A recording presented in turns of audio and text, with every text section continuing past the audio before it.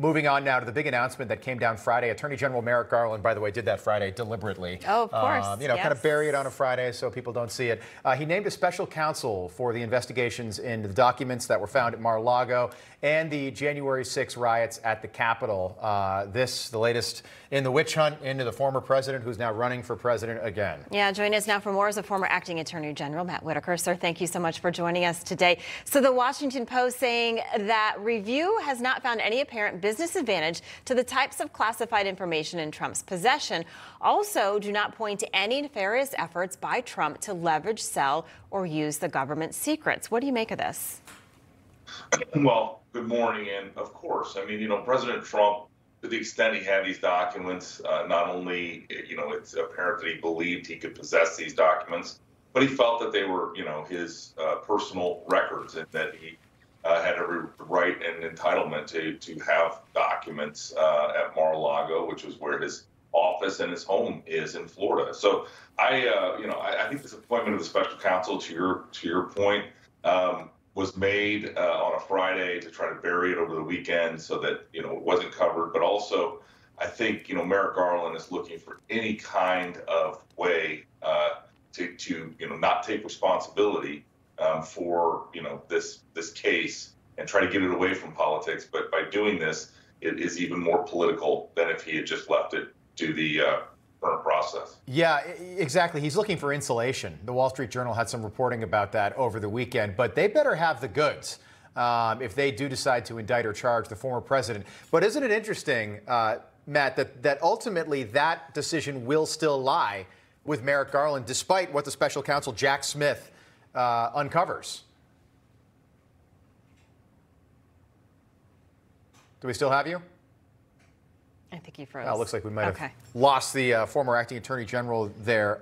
So what's interesting about this situation, so Jack Smith, he's the special counsel. He's going to run all of these DOJ-related investigations. They had to do this because now Joe Biden is got one candidate that he's running against, at least right now, and that's Donald Trump. That's his chief rival. Matthew, if we have you, I'm not sure if you caught my last question there, but I'm just, isn't this still totally political in nature? It is, and this is I caught the end of the thing and before it froze up, but Merrick Garland is still the decider in this. He still is going to take a recommendation from Jack Smith, and he's going to decide whether or not to make this prosecution. But if this case, to your point, if they're going to go after a former president and most likely future president, you better have a very strong case. And I think this has to be above board for all Americans. And so, if you bring a case in Washington, D.C., for example, everyone's going to see that the fix is in because, what we learned from both the Mueller investigation, but more importantly, the Durham investigation, is that a jury or a grand jury in Washington, D.C. is not going to be fair to Donald Trump. Yeah, I wonder, sir, if this shows a clear bias that a special counsel has been appointed to investigate Trump, but not Hunter Biden. Yeah, that's a really great point, Allison. I see that as really the hypocrisy of the whole entire politicized Department of Justice, because that you can't say that in the interest of the public we're going to have a presidential candidate have a special counsel investigate him and not suggest that the same public interest doesn't apply to the son of the sitting president. I think it's a complete outrage that there isn't a special counsel for Hunter Biden, but it has always felt like they are directing that investigation from Main Justice in Washington, D.C. to try to give political cover to the president and not have it be a liability for him. Yeah, it's also interesting, too, just the side of this that's human. Merrick Garland's singing for his supper here. If let's say Joe Biden loses in 2024, Merrick Garland loses his job. So that's a part of this as well. But just quickly, I don't know what it is about Biden administration officials falling off bikes. Joe Biden had that little spill off a bike over the summer.